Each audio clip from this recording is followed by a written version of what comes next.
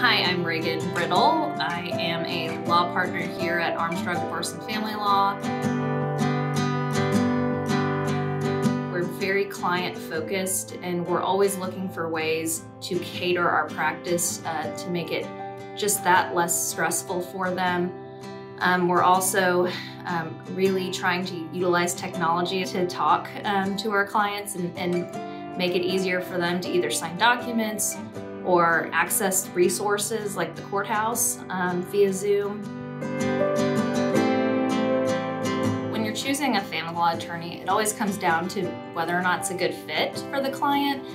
They have to feel comfortable with your style and the way you practice law in general. You need to be able to advocate for them and understand their story and be able to present that effectively to the court to make sure that their needs are being met and their goals are being reached.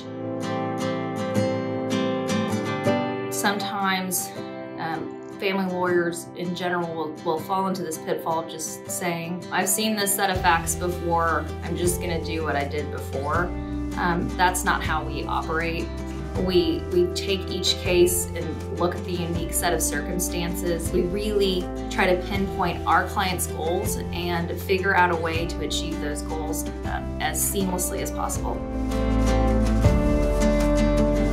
We have really been looking into any way possible with all the technological advancements to make sure that we're staying ahead of the game, and we're also making it easier for our clients and easier for the court to really hear what we have to say.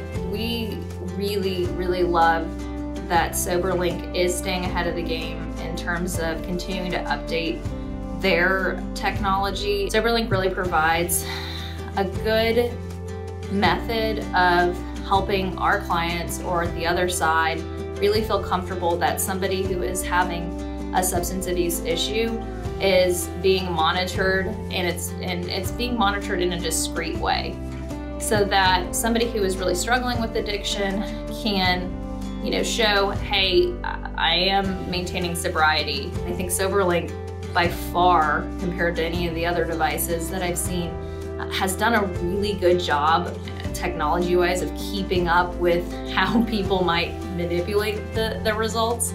And has done a really good job at finding fixes for it. I have been seeing so many more, especially during this COVID time period, cases where alcohol abuse or substance abuse has increased exponentially. At our firm, at least, we do a lot of outside education, outside therapists who have substance abuse backgrounds come in and talk to our office about resources you can offer these people depending on what is going on, because it could be something else, and the alcohol abuse is really a symptom of some underlying mental illness. We're not therapists, we're lawyers, but we're trying to make sure that we give them all the resources possible to help, not only if it is a alcohol abuse issue, that we're giving them those resources to maintain their sobriety so that they can see their kids. So I think learning outside of our area of law about what is the best ways to help them and support them in their sobriety and their continued sobriety, I think that helps me help the court make decisions in our custody cases.